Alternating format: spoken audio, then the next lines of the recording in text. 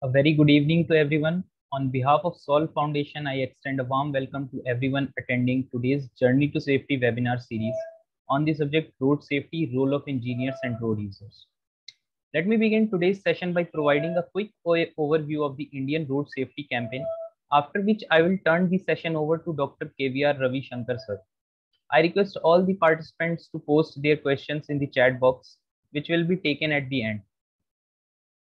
Indian Road Safety Campaign is the initiative of Solve Foundation working towards making the roads safer in India. Started as a project at IIT Delhi due to death of students in the road accident, IRSC has gradually grown to be the largest youth-led organization in India. IRSC has been working in close association with organizations such as UN, WHO, Ministry of Road Transport and Highways, various state governments, and other research centers across the world in its endeavors towards Vision Zero. To achieve this, IRSC has worked with over 15,000 colleges and 25,000 volunteers across 50 plus cities in India in various domains such as awareness, technical innovation, law, order, policy, medical, etc. Indian Road Safety Campaign has launched the Journey to Road Safety webinar series to bring all the stakeholders of road safety in one platform, where we try to spread awareness about the importance of road safety and the protocols that one needs to ensure. Now allow me to introduce Dr. KVR Ravi Shankar, who is the distinguished speaker of the day. In 2011, he received his PhD from IIT Bombay. He has more than 10 years of teaching and research experience and presently working in Transportation Division of National Institute of Technology, Warangal. His research interests include safety analysis of vehicular interactions in mixed traffic conditions, pedestrian behavioral analysis and modeling, crowd dynamic analysis and emergency evacuation planning, and capacity analysis of highways in mixed traffic conditions. Dr. Ravi Shankar guided 5 PhD students and 3 more thesis works are currently in progress. He also guided 43 MTech thesis works. He has 30 journal publications to his credit in reputed journals and is recipient of DST Fast Track Project for Young Scientists by Science and Engineering Research Center, Government of India. He has worked for major research and consultancy projects related to comprehensive traffic study plans, road safety audits, junction improvement plans, traffic signs, and marking strategies, etc. He is reviewer of several transportation-related journals and delivered 25 invited lectures. Now let me turn the session over to Dr. Ravi Shankar without further delay. Over to you, sir. Yeah, thank you. Thank you for the nice introduction. So let us begin our lecture, and a very good evening to all of you in this kind of hard times we are facing right now. And of course, whatever we are discussing right now, the road safety is also another hot burning topic. And let us explore together what we can do as a road user, as an engineer, and in various roles of our daily life. And against this background, so I would like to put up this presentation with this overview. I'm hopeful that I'll be able to cover majority of the topics and give some kind of a inclination towards the road safety for the general public as well as the professionals. So this is how my presentation will go on. And if in any case, at any point of time, if any problem is there with the audio or the video, please let me know so that I can take care about them. And so initially, I'll be starting with the most important statistics, of course, that is for all the wrong reasons. And then we will discuss about who are the major stakeholders and what is the role of the engineers in this road safety improvement exercise, and what are the basic points to be covered. Particularly, I would like to mention about the side distance considerations. Please mark a point of this, and we are going to deal with some kind of a case studies with regards to the side distance criteria. And speed is another major factor in most of our accidents. and we're going to discuss about the role of the speed, and more importantly, what is the role of these road users, how they're going to play a major role. And beyond the normal helmet and seat belt to use, what are the additional points to be taken care by the road users? We'll try to address them in this presentation. So that is how I planned my presentation. So let us go into the technical details of this. So if you look at the current situation, so we are saying that the COVID situation, and almost every country, the entire world is facing a difficult situations for the past 1 year or so. And we have already seen there is the fatalities in India, as per the latest estimate, is around 2.15 lakhs. But you just look at the kind of for the past 5 years, for that matter, for the past 2-3 decades, if you look at the kind of fatalities that are happening because of these road crashes, almost every year we have a wave. In the past 1 year, we are saying about this kind of a number of fatalities because of the COVID situation. But every year we are facing a situation similar to the COVID situation. But unfortunately, the problem is we are not much concerned about it. Maybe we are not much cornered with regards to the safety. Of course, there are many educational measures have been taken up by the IRSC and other organizations. But in spite of that, the people are not reluctant to follow the safe practices. And that is what we have to look into it, how to enforce them and how to make ourselves the future citizens, for the future citizens and the future road network, how safe it will be. Okay, let us explore. So considering these situations, and let us explore and let us understand what is the global road safety scenario and how India is faring at that level. So if you look at some of the statistics that are available online, so there are almost like 1.35 million road traffic deaths every year. So this is what I am saying, the kind of a situation we are in. And the road traffic injuries are the first cause of death among the children and the young adult aged between 15 to 29. So that is the most worrying factor. And unfortunately, more than 50% of these fatalities are occurring with respect to the pedestrians and the two-wheelers and the motorcyclists. So that is a cause for worry, and we have to work towards improving our roads in terms of design criteria, etc. And as per one estimate, by the 2030, it is estimated that the road traffic injuries will be the top 5 leading cause. And definitely, if proper measures are not taken into account, definitely this will be reaching the first or second position without any doubt.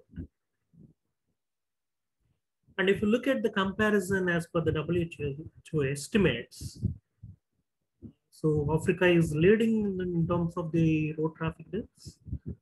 But of course, our region, Asian region, is also not far behind it, except with some kind of the European countries are a little better compared to the other regions. And this is what in the age group of 15 to 19 years and 20 to 25, 4 years, the road traffic injuries are the most, the burden of the road traffic injuries is here. And this is a cause for concern to all of us. And that is at the global level. Then if you look at the Indian country level statistics, so for the past 4 to 5 decades, it is almost the same situation. You can look at the exponential increase in terms of the total fatalities. And this trend is going to be increasing in the coming decades. And as I said earlier, the motorized two-wheelers are occupying more than 1/3 of the accidents as per this remote estimate. And there are some couple of websites are available Some of them are provided by the, for example, this missionroadsafety.com, where you can get statistics regarding the each and every state and how many accidents are happening. So this is just I'm showing it to you for the benefit of some of the audiences who are not familiar with this kind of information. So of course, this information is provided by IRC itself. And as the latest estimates, if you can look at this road traffic deaths in terms of thousands, and the number of road accidents, so immediately after 1980 or 1990 or so, so with the exponential increase and the technology development of the automobile sector, with the rapid increase of the vehicles, the road traffic problems also have increased, and it is steadily going on at this level for the past few decades. So against this kind of a statistics, worrying statistics, so what can be done? What is the role of each and every stakeholder? And first of all, who are the stakeholders?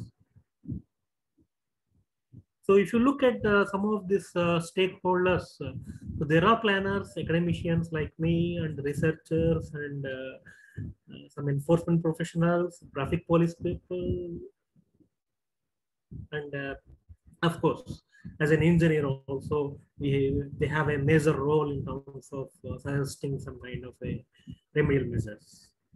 But that is not only the fact, even we have to involve the general public also into this road safety mission. Then only we can get a drastic results in terms of improvements. Otherwise, the situation will be the same, something similar to the previous graph you have shown in the previous slide. Now let us explore what is the role of this engineers and the road users in this particular presentation. And we have already covered the decade of road safety, in the past 1 decade. It has been completed with some suggestions.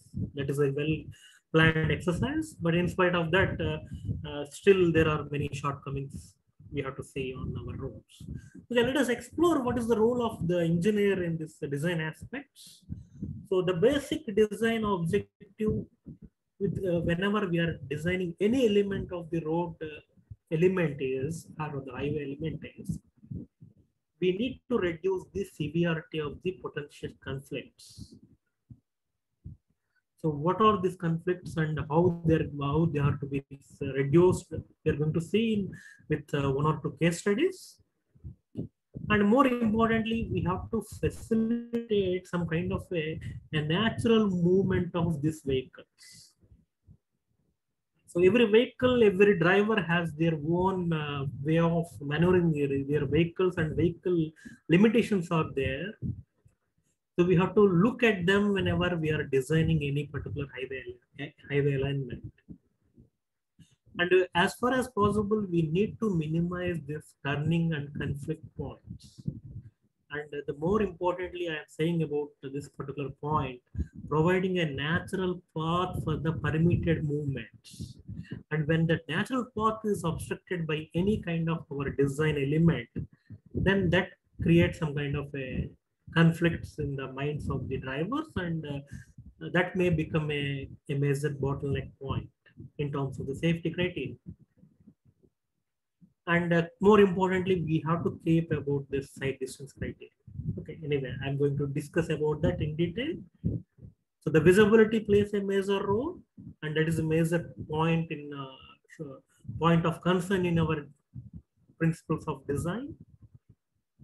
And there are many other points are there. I'm not going to discuss in detail about them, but some kind of like providing a tappers and providing some kind of a gaps, but where they have to be provided and what kind of a channelizing elements will play a major role.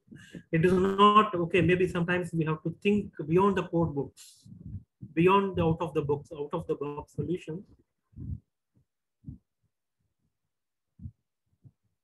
Let us have a look at this picture. Say, for example, if if you just look at this, it is a major minor road crossing where there was a minor road is passing through a major highway section. So there are a number of signs and markings are available. That is well and good. But there is one issue with until unless you come up to this point of this kind of a stop line or this crossing, we can't have a proper visibility of which vehicle is coming from which direction. Maybe it is because of some kind of the level of the alignment or the level of the road. So this could have been well taken care at that during the planning or the design stage itself, because it is very difficult to change this kind of alignments once the road is laid, and it is working for so many decades, and it is one of the many fatalities occurred at this point of crossings, and this is quite a common situation in many of our major minor road crossings. And in spite of several this kind of messages and all those things, it's not going to be working out. And at the same time, we may not be able to make them all of them as a grade separate intersections. Our budgets won't permit us. So then these things have to be taken care at the design stage itself, and with a proper safety audit during the planning and design stage itself. So that is one point I would like to stress upon it. And one more criteria is during night times, there is a high incidence of this kind of accidents are going to happen. So just look at this. The clear recovery time generally ranges around 3 to 6 seconds as per one of the research studies. And you can just look at this. What kind of a glare is there, and how under this kind of a glare situations, whether my visibility is very much constrained, and whatever the design safety distance we are following, they will become unnecessary things, and a fraction of a second deviation is quite sufficient enough to cause a major fatal accident.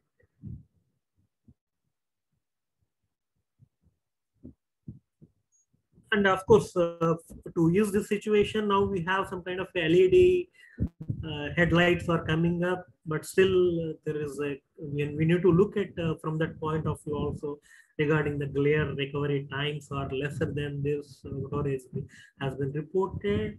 So that is a great, there's a scope for research in that direction. But at this point, I would like to give you one information regarding this reaction times. So this is what generally will be for the general road users also. Whenever we are burdening our minds, whenever we are driving, we are speaking with our friends, we are doing texting, or we are looking at the mobile phone, and we are doing so many things. So a multitasking approach is quite a common exercise, and that is one reason for many of our accidents. But the situation is when too much information is there to our mind, and that too when we are concentrating on a particular driving task, definitely our reaction times will be much more than, and we are not going to expect something all of a sudden. Under those unexpected situations, definitely the reaction times will be much higher. And this is going to lead to a fatal accidents. So for that reason, please, when we are driving, please concentrate on the driving task. Nothing else. Driving means only simply driving. Nothing else should interfere with that. And the reason is just simple. The reaction time will be much higher, and a fraction of a second is sufficient enough to cause an accident. Yeah, that is, I would like to touch upon those 2 points. Then the major focal point of our design is the intersection, and where the majority of the conflicting movements are occurring. Just like you have seen some kind of a major minor road crossing. Then in those kind of situations, how to provide a proper visibility, proper side distance,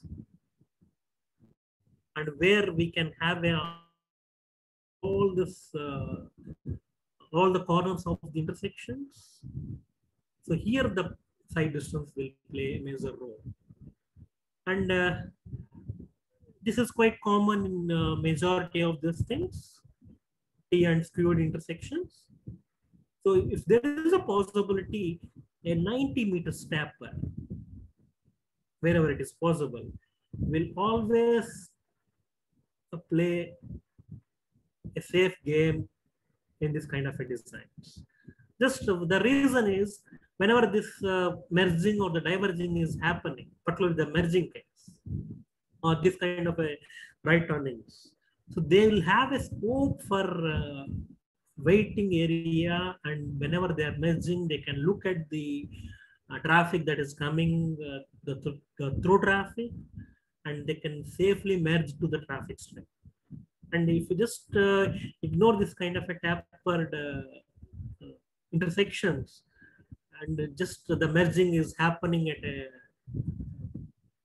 inconvenient angle, and the side swipe collisions are going to be prevalent, and that is what is observed in some of these kind of intersections.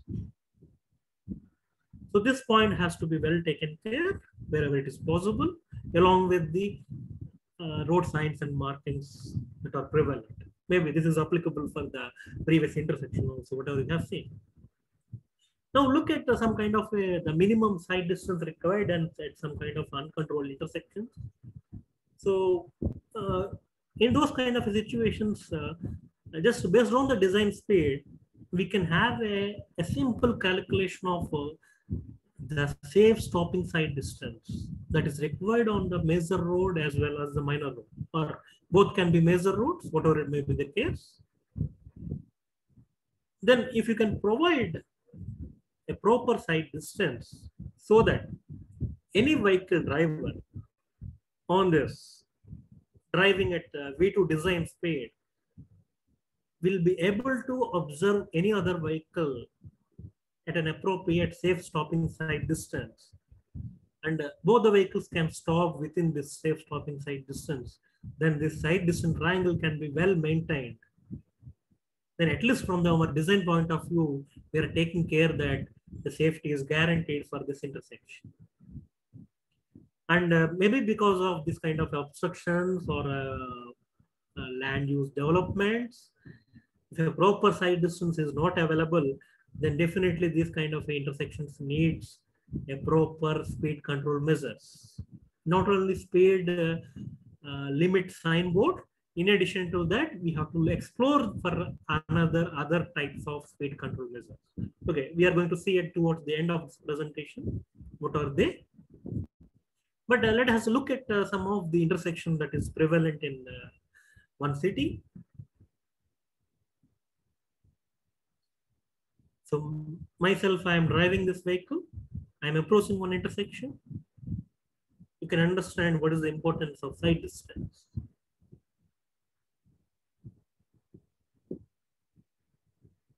And I almost reached the intersection. This is a Y intersection basically. I am trying to take a right turn. There is a flashing yellow sign is there.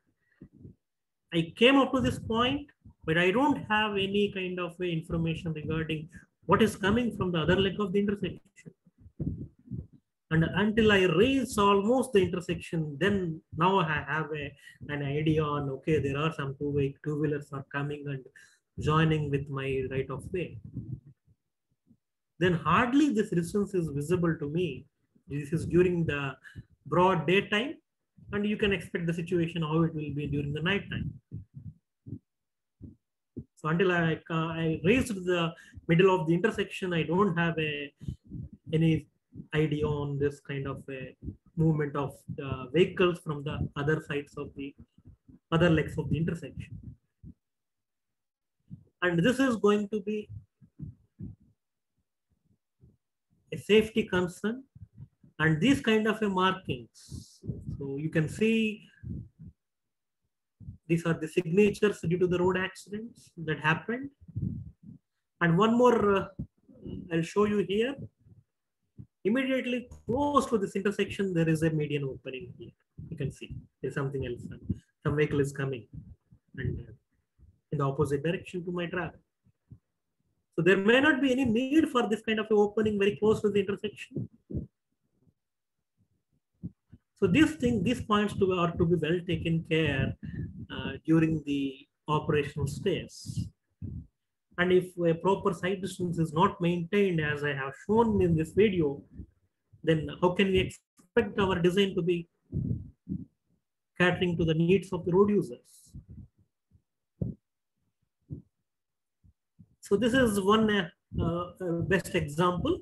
And as per our most estimates, so the in code of practice, so there is at least, this is some kind of a major minor road crossing.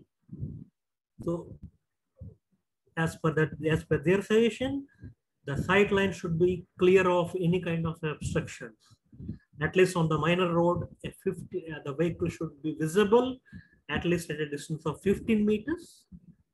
And on the major road, at least at a gap distance of 8 seconds, corresponding to the design speed of the vehicle of the highway section or the major road section.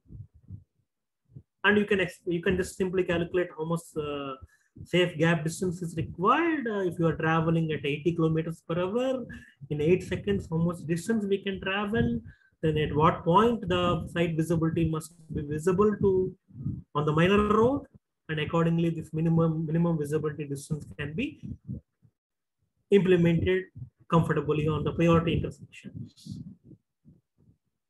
And this is a very simple experiment, and we don't need much sophisticated instruments.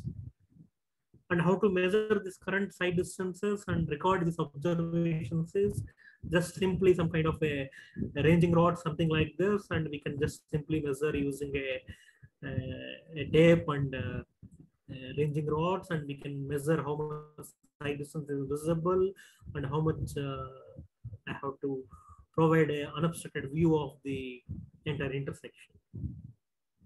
And this is a very simple, and there are guidelines are available based on the design speed of the major road. So if you have 80 kilometers per hour, then I need a minimum visibility distance along the major road around 180 meters. Then in the previous video, you have seen that, okay, I'm just assuming that 50 kilometers per hour is the design speed. Then I need a 110 meters distance at least. But hardly I have 10 meters or 15 meters, nothing more than that. And then how can I expect that the fatalities are going to be reduced or the road actions are going to be reduced at that point of intersection? Definitely not. So these points are to be well taken care by the engineers. And wherever there is no traffic control, so these are the minimum recommended sight distance values. Even if you are providing, depending on your design speed, the proper simple safe stopping sight distance is quite sufficient enough at this intersection. But in all these calculations, there are some assumptions. The most promising major observation assumptions in this are the height of the eye of the driver is 1.08 meters. If it is a car, and if it is a truck, 2.33 meters. But of course, for other vehicles, we are not, the code of practice is not taking into consideration these objects, that requirements. But this is what the two major compositions that are well considered in our code of design. And the height of the object is 60 centimeters.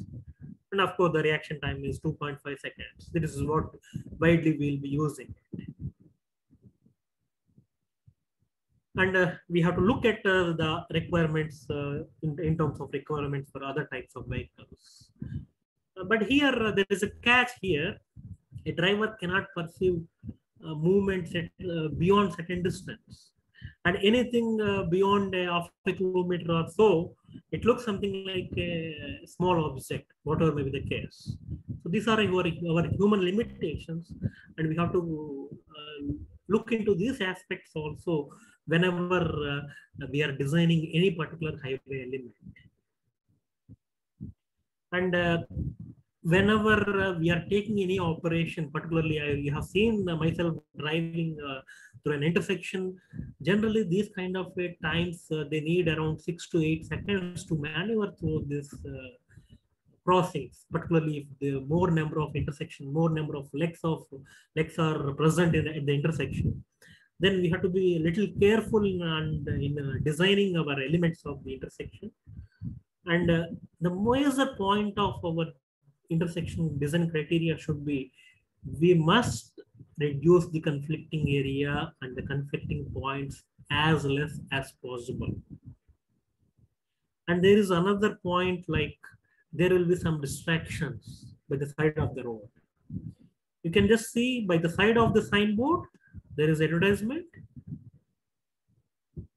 So are we giving information to the road user regarding the traffic signs, or we're asking them to look at the kind of a, of course, there is, I could not find any kind of a exclusive study on this kind of a distractions due to this advertisement boards, but definitely that is going to be a cause for concern.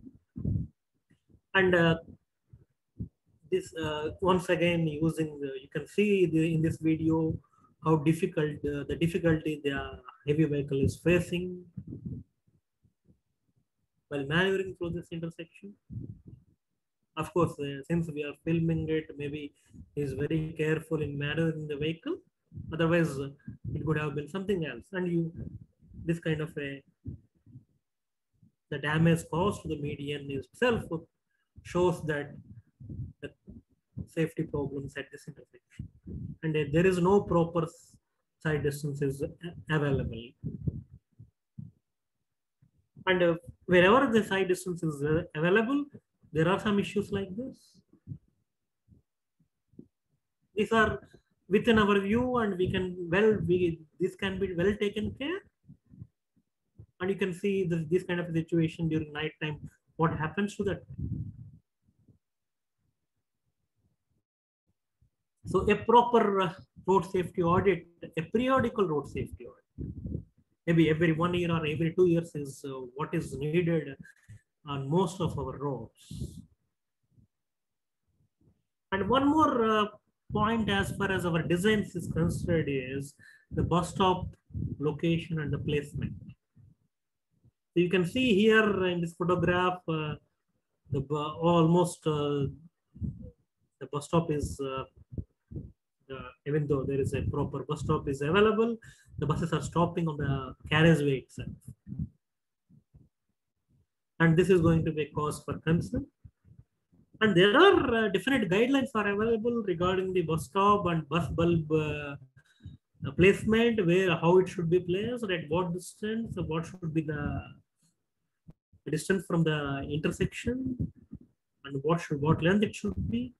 But the only thing is, while converting from the code of practice to the on-ground details and how we are going to deal with them and how it is being practiced, there is a gap between the code of practice and the practical implementation of this code of practice. So if you can,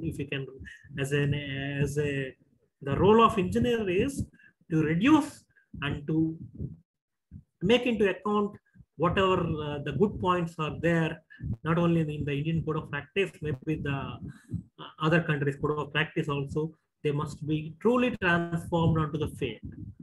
And then only we can see a drastic reduction in the number of accidents in the near future. Otherwise, the trend is going to continue like this in this fashion for years to come. And there are some, even I have seen in some of some kind of a well-developed cities also, improper signs. There are recommendations regarding what height it should be, what kind of a material. Then there is no need for any kind of other kind of a science. There should be uniform code of practice across the country.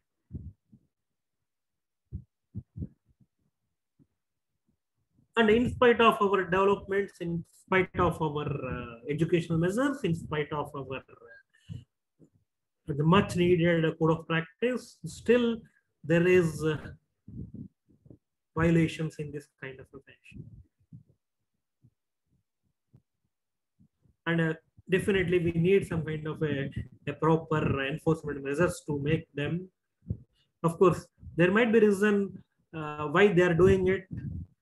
Maybe there is a residential locality nearby, whatever may be the case, they don't want to travel extra 2 kilometers or 3 kilometers. Or is it a proper improper placement of the median opening? This is one major issue that is prevalent in majority of these cases. So then a proper placement of this kind of a median openings will release this kind of situations, and with a proper enforcement to avoid this kind of a situations, so that there is no violation of the rule of the road. And then another major challenge for the engineers is this kind of intersections with multiple lanes. And we have a large conflict area is available. So this is what I am saying. So as far as possible, make the mergings and divergings as smooth as possible and reduce the conflicting area. And if possible, with a proper selection of the intersection, if you can reduce the number of conflicts, then at least as from our design point of view, we can say that the design is safe enough for the movement of the vehicles as well as the pedestrians.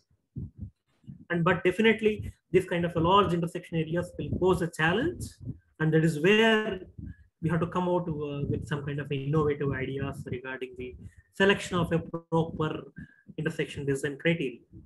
And here we may have to go beyond our little whatever the information that is available in our code of practice. And maybe we can look at some kind of a simulation also to look into these aspects. And recently I came across some data from Sky tool. So they have got some kind of safety analysis tool. We can use those kind of tools to look into this kind of aspects for this kind of situations. And this kind of merging situations, particularly for the two-wheelers, if a proper merging criteria is not available, or the merging is happening at a inconvenient angle and they don't have a proper space to waiting area while they are making a U-turn or right turn, so that will be a major cause for concern. And this kind of roundabout intersections, there are issues with this kind of emerging situations. And whatever the safety distance that must be available, it should be. And recently in 2017, the road safety, the roundabout design criteria has also been revised, and we have to look at those criteria also whenever we are designing these elements of the merging and weaving areas. And this kind of situations, the merging is happening here. And I would like to show here one of our recent study where we conducted one. We went to one city and we came across this kind of intersection. And you can look at this kind of what is the shape of this island, traffic island? And what is the need for this kind of a shape? I'm unable to understand. So I'm not pointing my finger on anyone, but maybe it is a transformation of the true drawing. Maybe the field personnel, the construction people, whether they might have done something wrong with that, or whatever might be the reason, there is no need for this kind of a odd-shaped intersection. And just simply, looking at this kind of intersection, what we have suggested is a simple a circle with a proper merging and diverging areas. But of course, here we may be thinking that we are increasing the conflicting area. So previously, I said like I want to, as far as possible, reduce the conflicting area. But at the same time, depending on the traffic levels, if there is a proper movement of vehicles, for the proper movement of vehicles, this is in the heart of the city, then if at least 3 lanes must be available so that all the through traffic and right turning and left turning can be well taken care by these 3 lanes. When that is guaranteed, there will not be any kind of a queue of vehicles or any kind of a competition between the vehicles, and this will definitely increase our capacity as well as safety is also guaranteed, because this is in the heart of the city. Definitely there will be a movement of buses, and personally we have observed that at this particular intersection the maneuvering of the buses is becoming very difficult with this kind of odd shape of the traffic island, and that is a safety concern for the other vehicles also. Then a simple, so this is what I'm saying, a simple natural path of the vehicle, if you can guarantee it, and if you can take care about them with a proper entry angle and entry radius, entry width and exit width, and a proper weaving length and weaving widths, then safety is guaranteed with increasing capacity of the intersection. So that is what I am saying. We have to combine our capacity guidelines and our safety guidelines together. Maybe the code of practice is different, but whenever we are designing it, we have to look at from the perspective of the safety-based planning and design. This is what the present requirement as far as the engineers is concerned. And that is what my little suggestion to all the engineers.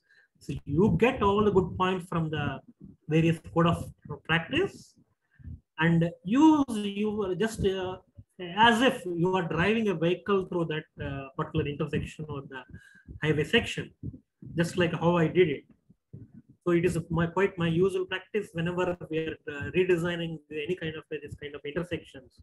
I'll ask my students and myself, if possible, please drive through them if it is already operational.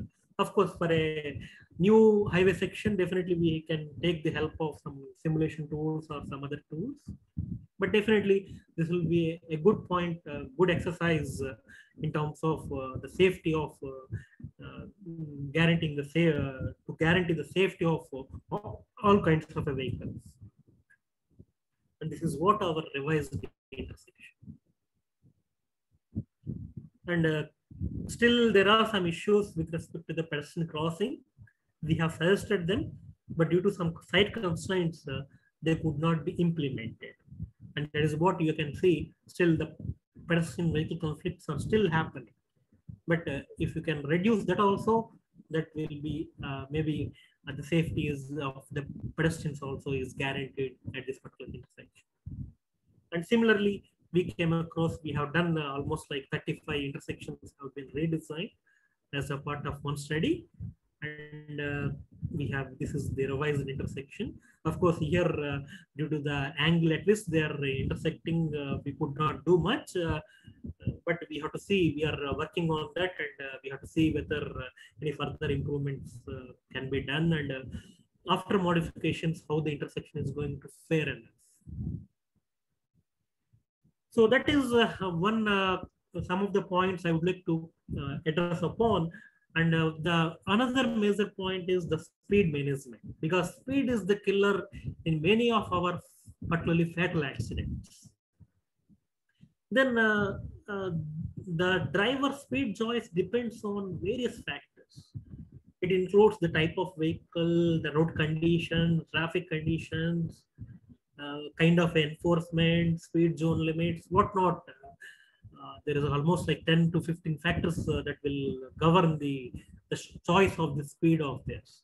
But one point I would like to stress upon is, whenever you are searching a speed limit signboard, don't ask the driver to reduce the speed from design speed of some 60 or 80 kilometers per hour all of a sudden to 30, 40 kilometers per hour. That is not a good exercise.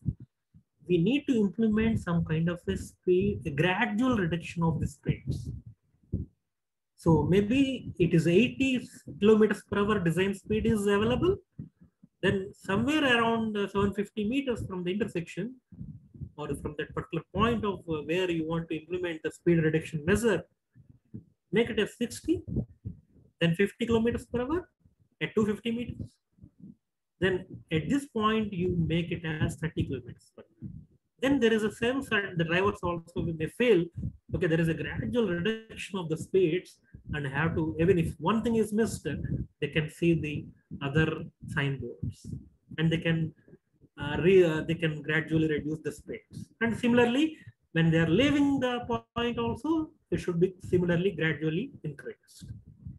So this is a good practice of that has been suggested in the recent both practices, and these speed zones will maybe may guarantee a proper information is conveyed to the all kinds of road users. Then one more, this you can see this. I don't want to say much on this.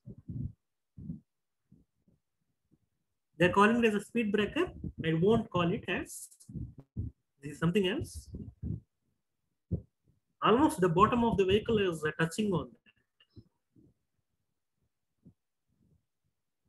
So this has been lied immediately after one fatal accident. That is true, but this itself is causing a safety concern at this particular point. And there are different guidelines are available regarding the height of this speed breaker and what kind of a shape should be guaranteed. Only thing is the implementation, there is a problem. So that is also the responsibility of the local engineer to safely guarantee that a proper quality control is maintained in implementing these measures. And as per one of the, I think this is from Tamil Nadu, I came across, there are the number of speed breakers, speed humps are a cause for concern in one of the cities. So they're calling it as spine breakers, not speed breakers. So that is the situation. And I came across in one of the one highway section where there is a this kind of a multiple speed breakers are allowed. So this is seems to be working at that particular situation, but it may not be so. This may not be recommended at each and every situation. Maybe on a case-to-case basis, we may have to go for this kind of a measures. And then I would like to look at this point, stress on this point regarding the travel speed and the impact speed.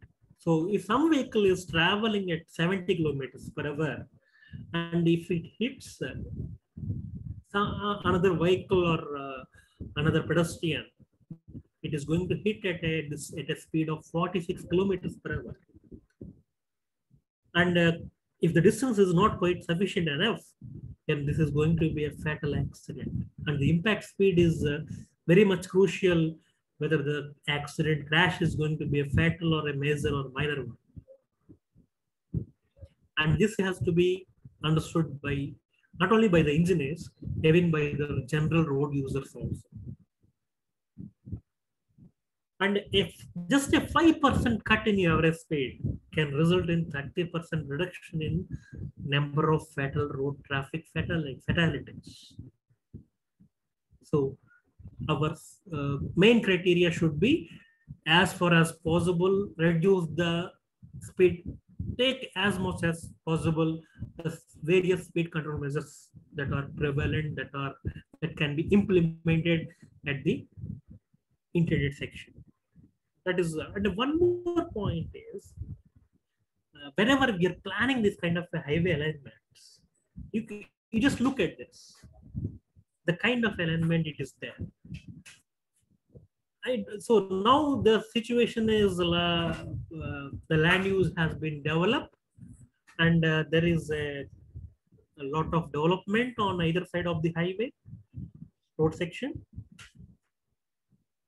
We can't do much, but definitely whenever this happened, I have seen my personally, I'm seeing this particular section of the road for the past 2 decades, and I have seen maybe more than 1 decade or so when this highway is being expanded and this road section is being expanded from a 2 lane to 4 lane or whatever it is.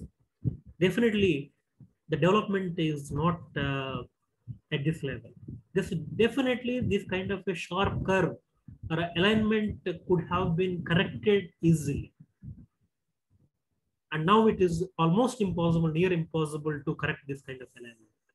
And this is one major black spot in one of the cities.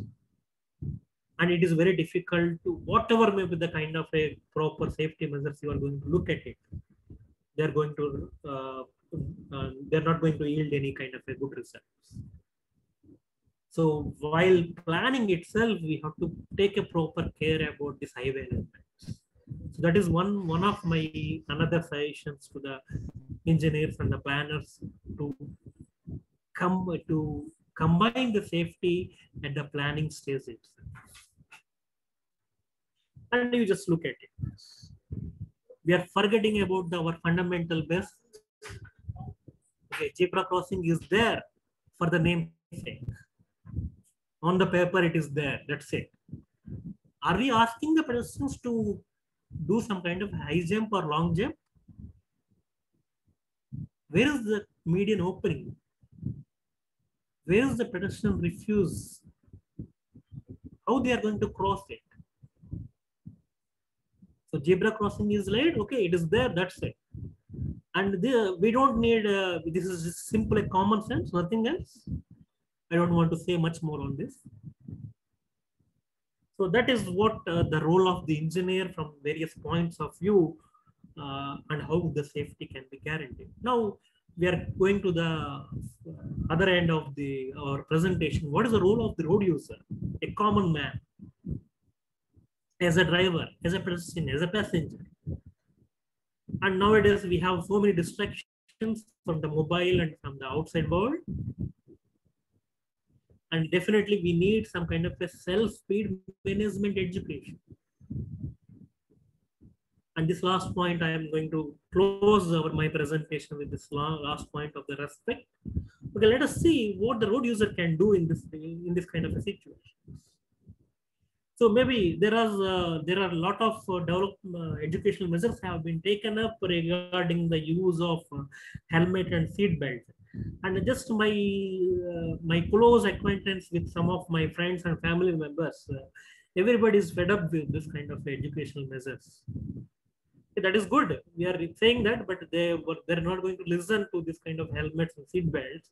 Maybe we have to go a little bit beyond that, and we have to educate, because nowadays every human being is becoming smart enough. So we may have the need to educate them. So we need not say what is stopping sight distance and all those things, but definitely we may have the need to educate them in terms of these kind of elements. If they are driving at 80 kilometers per hour and they don't have the distance to stop the vehicle within 45 meters, then definitely the impact speed will be more than 66 kilometers per hour, which is going to result in a fatal accident. And if they can maintain a 50 kilometers per hour speed, definitely they can, within that distance, they can stop in time, and even if there is an accident, it is not going to be fatal. We may have to somehow inculcate this kind of education to the general public as well. So this is my point, my perception.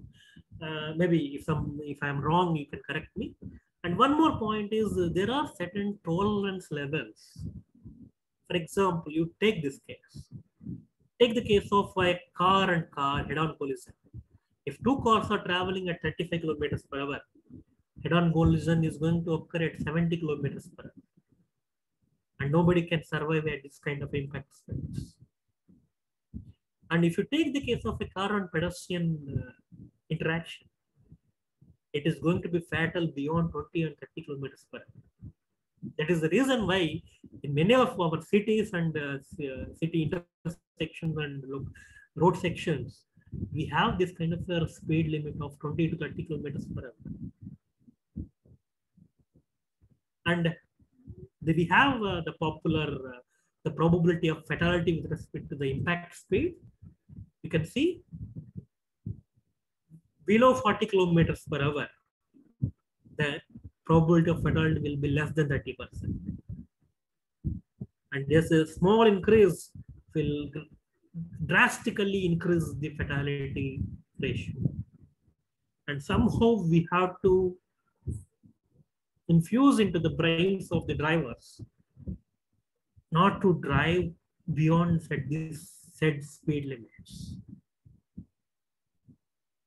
So the self-speed management is what is we have to infuse into the minds of the drivers. So just simply putting up a signboard may not be sufficient. But we have to educate them what is the concept behind this kind of a speed control measure and how they can be safe and others can be safe if they can drive well within this below 40 or below 30 kilometers per hour. So that is what is maybe required. Then let me, before I wind up, there are a couple of points out there.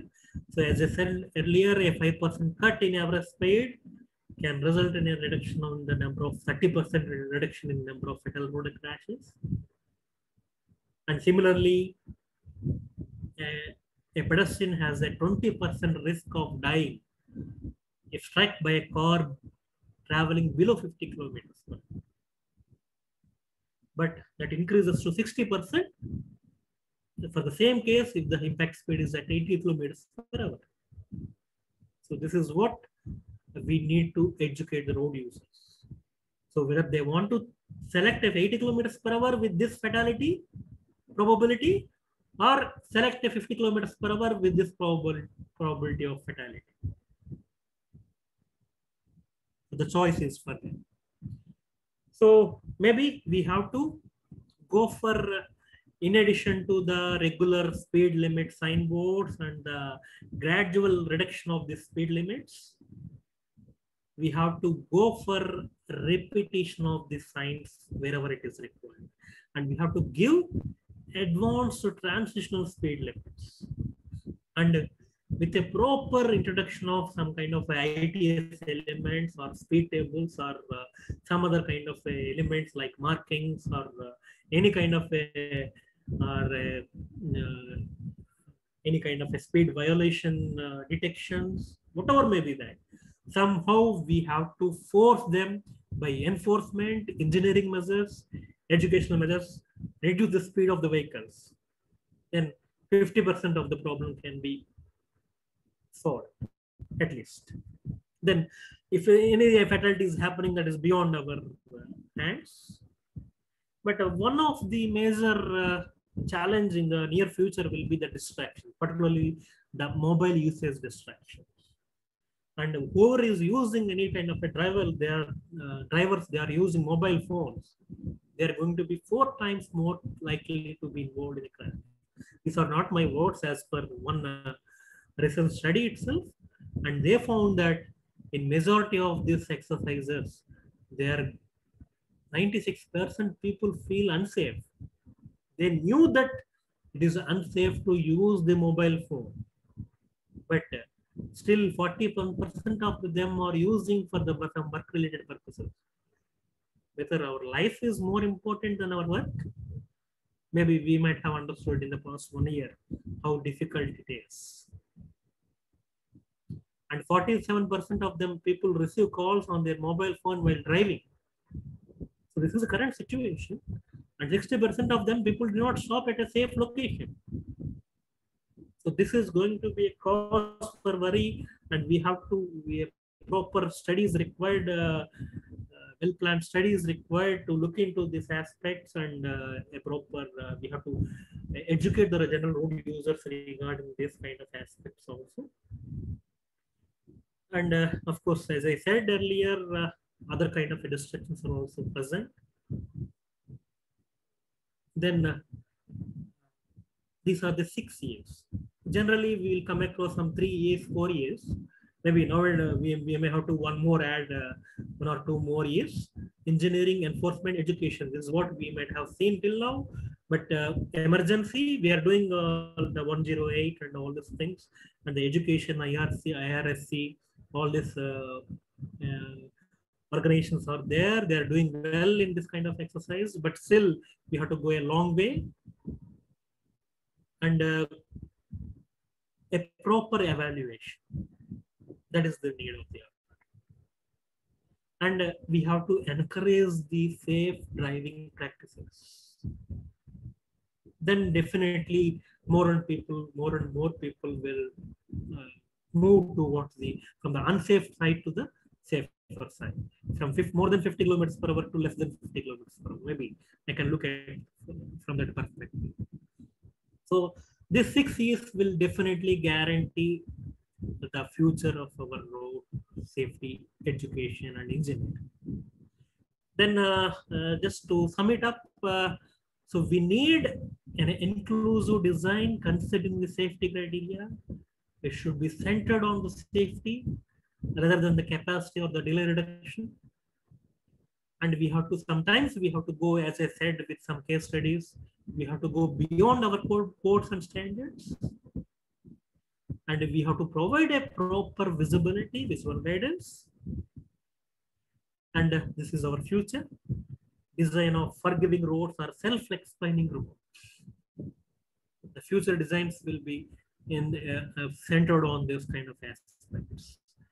Design of forgiving roads, and more importantly for the general road users, what I would like to say is a little patience and a little respect for other life and other vehicles is quite good enough.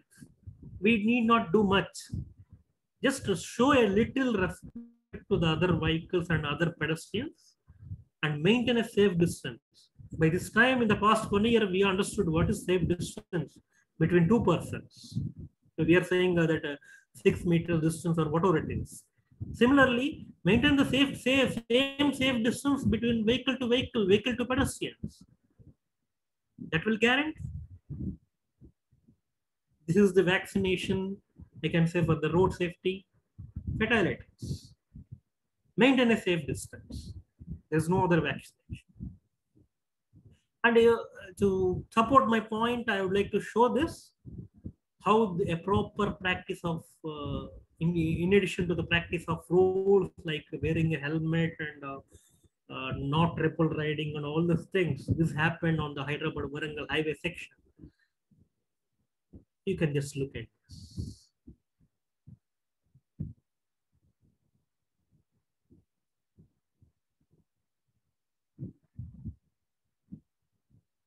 There was a fatal accident on spot. If they could have waited for a few seconds, 2-3 seconds, let the other vehicle pass through. They're young engineering graduates. One fatality and one major injury happened due to this. So definitely, if a proper care has been taken care, of course they are not wearing helmet. That is the major point here. But in spite of that, even if they could have waited for a little 2 seconds or 3 seconds, this is what the majority of I have seen majority of the drivers are doing this. They won't wait. They want to optimize, or they want to use whatever the little space that is available. We can do optimization in everything else, but not on the road. Little patience is quite sufficient enough to guarantee the safety on the roads. Otherwise, there is no issue with from the design perspective on this road section. So this is what I have my final message to the road users, and I would like to conclude with this: road safety embedded planning and design is the need of the hour, and we need to go for a regular safety audit exercises throughout the year, at least once in a year. And in this direction, NITs and IITs are doing along with the more. They have taken up a majority of these national highway stretches. But more than this, we need to involve the general public, and we have to go beyond our general education, and we have to inculcate some kind of a sense of responsibility in the general public. Then only the future safety is guaranteed. So I would, with this, I'm thankful to IRSC for giving this opportunity to share my thoughts, and I'm thankful to all my teachers and any kind of unsighted resources, if anything is there.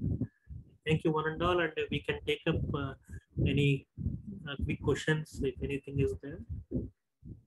Thank you, sir, for such a wonderful and insightful presentation. Now, I have a couple of questions for you, but since we have less time, I will ask just one question, and rest we will take from our wonderful participants. So the question is, what protocols should be implemented by government so as to ensure the involvement of pedestrians in the road safety? By the government, in what is that? By the governments to ensure the involvement of pedestrians in road safety. No, I'm not getting what kind of. Okay, sir. What protocol should be implemented by the government to ensure the involvement of pedestrians in the road safety? Okay, involvement of pedestrians in road safety. Yes, sir. Yeah. Right.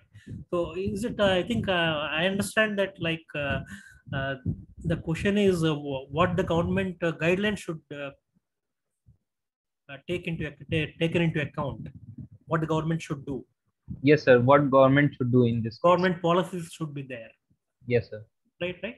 Yeah. So that is regarding the particular pedestrians. I might have said in one of the slides also, there is the pedestrian and vehicle separation is not very much clear in most of our standard code of practice.